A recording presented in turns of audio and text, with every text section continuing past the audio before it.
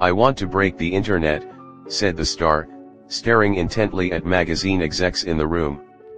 It wasn't Gemma Collins or Kim Kardashian or even Victoria Beckham who made this declaration as she prepared to guest edit Vogue magazine, but rather the Duchess of Sussex.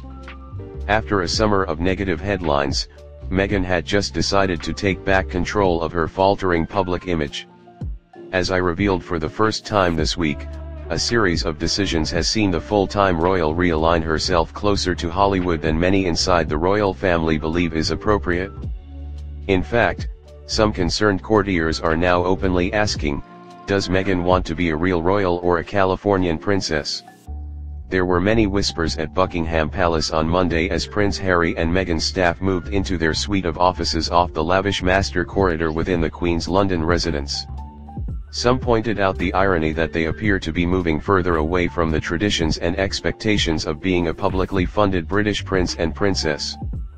But the gossip about the most unconventional of royal couples got worse as the week went on.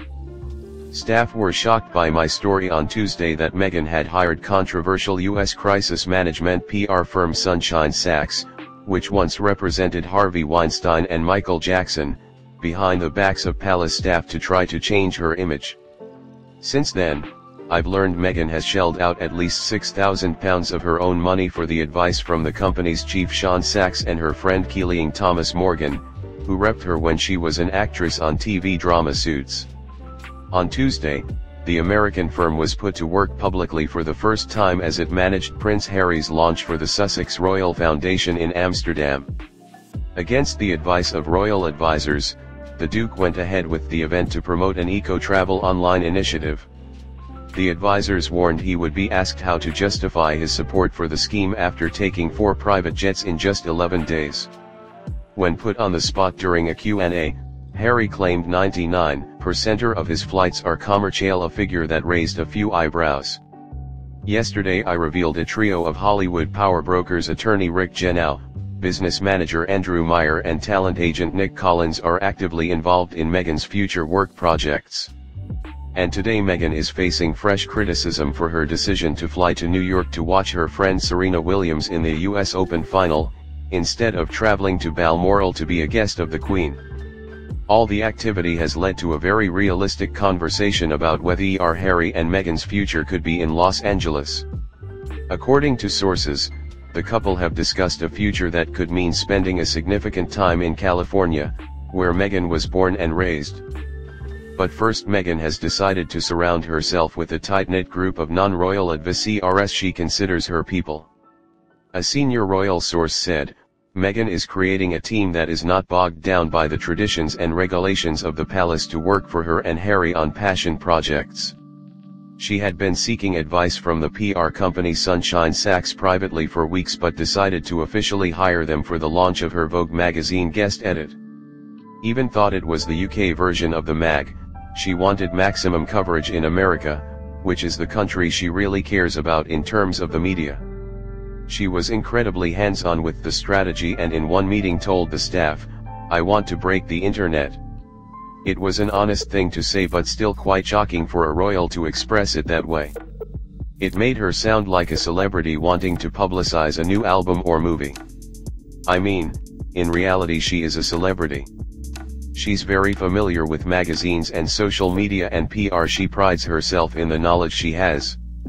Officially, the company will now be working stateside on the new Sussex Royal Charity Foundation, which Meghan and Harry formed following their split with Prince William and Kate.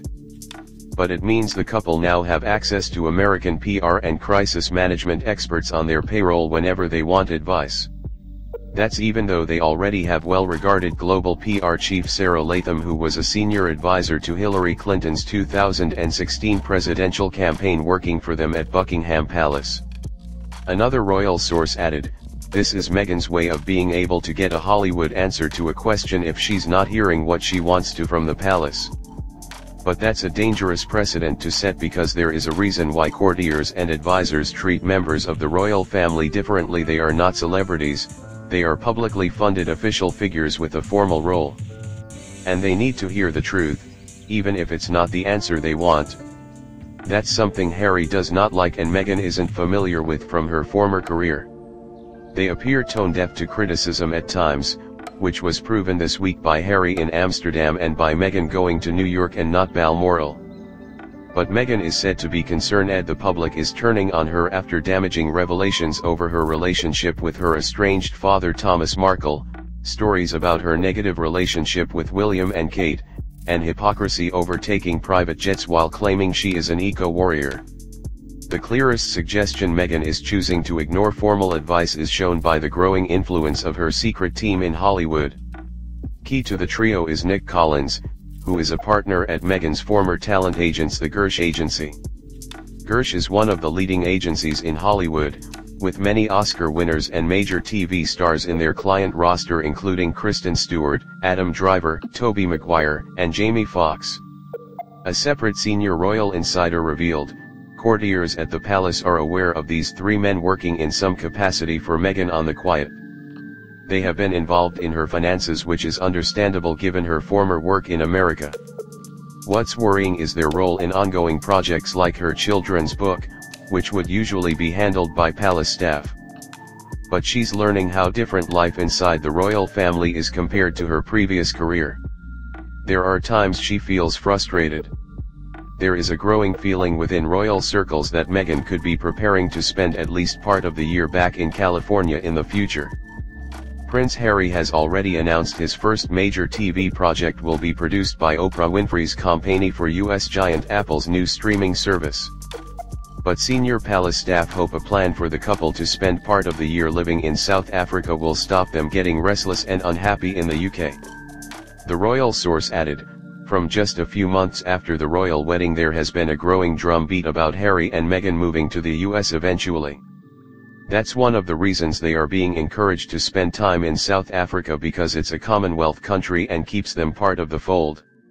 Some palace staff wish Meghan had taken an extended maternity leave after Archie's birth so the goodwill from the public and media initially granted to her returned.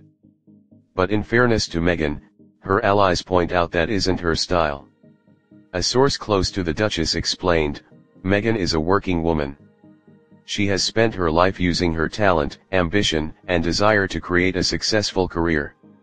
She loves being busy and her intention was never to disappear because she became a mum. She wants to prove herself and doesn't want to let criticism or tradition change what she sees as her purpose in life. You could argue that Meghan has never hidden her ambition. During her televised engagement interview, Meghan artfully dodged whether she was quitting showbiz altogether. Asked about her career change, she replied, I do not see it as giving anything up. I see it as a change.